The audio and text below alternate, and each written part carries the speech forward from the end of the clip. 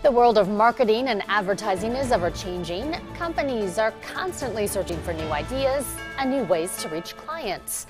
Earlier this month, companies shelled out millions of dollars for 30 seconds of time during the Super Bowl. But you don't have to spend that kind of money to get the word out. Channel 13's Whitney Blakemore introduces us to the Metro's social media influencers and shows us how they make a living at it. I do love stripes. For years, Ashley DeYoung worked as a nurse in the Des Moines metro area until she had her daughter Rowan in 2013 and later started a blog to decompress. I need some space, so like mom space. And so I would just blog about being a mom. I bet this little bag sells out because I'm obsessed with it right now. Now, 5+ years later, that mom blog turned into a career as a full-time fashion and lifestyle social media influencer out of West Des Moines.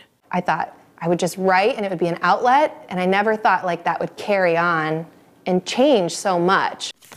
Now with over 30,000 followers on Instagram, she works with a reward styler app called Like to Know It and collaborates with dozens of companies. A company could reach out to me and say, hey, we'd love to work together, then they are the people who pay me. Prices vary depending on what companies want from DeYoung. For a single sponsored Instagram post, DeYoung's bringing in $100.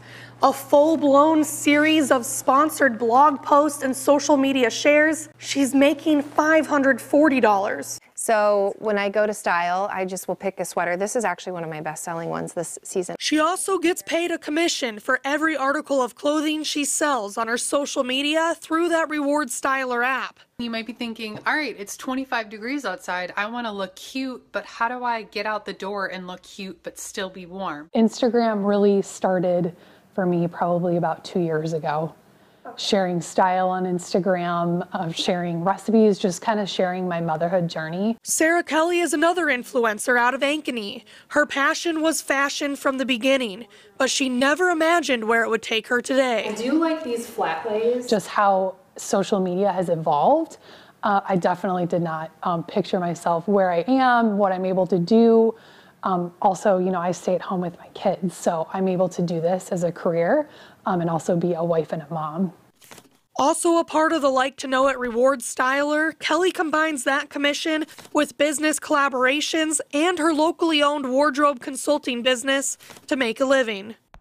It's really important to me that I am vulnerable and real. Although people are seeing clips of my life, I want them to see all of my life. So I'm hopping on without makeup, without being, camera ready. Happy February and happy Friday, my sweet friends.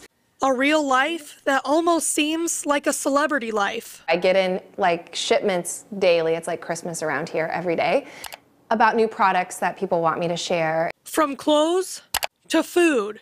Probably serve it with some cauliflower mash and then my fresh green beans from the garden. These influencers are sent anything imaginable as companies try to get the word out about their products from people who consumers can relate to. I'm walking you through shopping. I'm telling you like what my daughter did at school, what she's wearing. So it's just developing relationships with people, and it's not, just superficial. It's real life. Both of these influencers collaborated with Outlets of Des Moines, one of the few local businesses in the Des Moines metro that is using the new marketing strategy. Our company is from Boston, and they have a lot of influencers on the coast. And as we've seen the trend come towards the middle to the Midwest area, it's something that we've just jumped on board. Marketing director Julie Dawson says influencers help her company reach customers they never could on their own. They already have the followers. They already have that niche market, so to speak. Low carb, so I will link it here. I already have the recipe on my blog. You can just swipe it. She says they have the trust already built with their followers. I thought it'd be fun to do a transition at Old Navy. And that makes all the difference when someone like DeYoung or Kelly promotes their clothing. She's not just fashion. It's, what are these people eating? What makeup are they wearing? What restaurants are they recommending? It isn't just about what you look like. It's you're trying out things and people trust your opinion. Statistics back this idea up. According to HubSpot data, 71% of people are more likely to make a purchase if the product is recommended by someone on social media. As far as a marketing strategy, I would much rather buy something from a trusted friend than, you know, a model wearing it or somebody I don't know using it.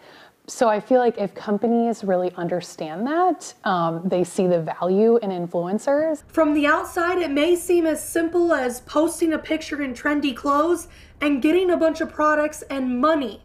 But these influencers say it isn't as easy as one may think. I take my own photos. I just have a tripod. I throw it in the car, or I have my 5-year-old take my photo, which is quite interesting. Posting multiple times a day, spending hours searching sales and the latest trends, and interacting with your followers. Both say it easily becomes a full-time job. Definitely is a labor of love. There's a lot of behind the scenes, unglamorous things, maybe photos, you know, just taking photos and always having to be creative, coming up with some new ideas. And it can take a while for that hard work to be noticed, sometimes taking years of posting and blogging without compensation. I tried on the cutest bathing suits. I can't wait to share them for you. To garner a large enough audience to make real money. I don't think people realize that you don't just start it. Like, I started my blog in 2014, and it really hasn't taken off until this year because it's more prominent in this area of the social influencing. Slowly but surely, we are starting to see influencers pop up around the metro, and companies realizing Des Moines is full of untapped potential. The Midwest is typically a little bit behind, and I think that now they're kind of seeing that really we're not behind, it's just not here. Whitney Blakemore, Channel 13 News. So as you heard, making a living at this does not happen quickly. Most people have around 10,000 followers before they even think about marketing their influence.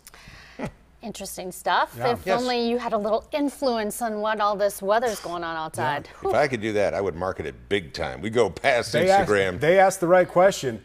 How do we look cute and stay warm, man? You know what? I don't care about looking cute so much, obviously, but also I want to stay warm. I want you to stay warm as well. We have a whole lot of snow coming our way here again within about another hour or two. Another couple of inches expected of that new snow here in Des Moines, but we've had much more in southeastern Iowa. Brett McIntyre is going to be here in a minute. We're going to go through a tag team forecast for you and show you how much snow we've seen across the state. Only 1.5 inches as of 6 o'clock tonight at the Des Moines International Airport. An update on that later after midnight, and that's when the snow will start to move out.